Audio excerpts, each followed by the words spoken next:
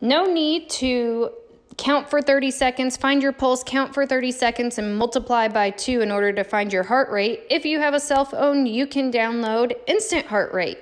Instant Heart Rate's really cool because, well, you guessed it, you get your heart rate instantly. So here it is.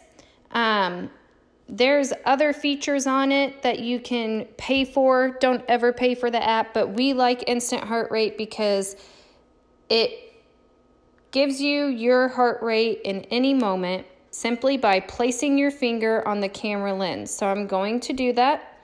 And once you do it correctly, it will say detecting pulse. You have to be quiet during this time so that it does it correctly.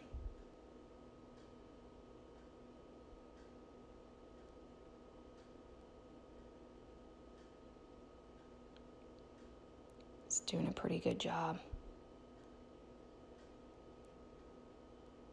All right, so measurement complete. Of course, you're gonna have ads because we're not paying for that.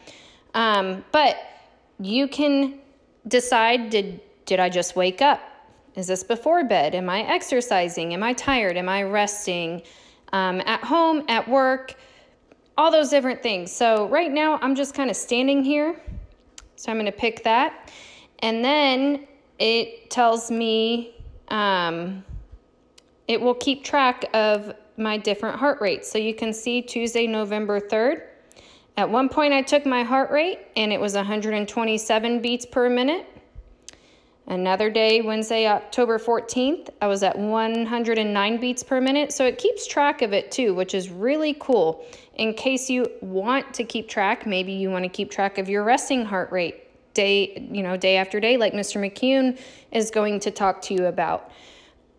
So Instant Heart Rate, really good for taking your heart rate quickly and also for keeping track of your heart rate.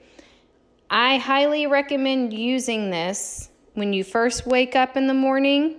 Mr. McCune's going to talk to you about resting heart rate, and then also when you're active during that working heart rate that Mr. Kenney's going to talk to you about.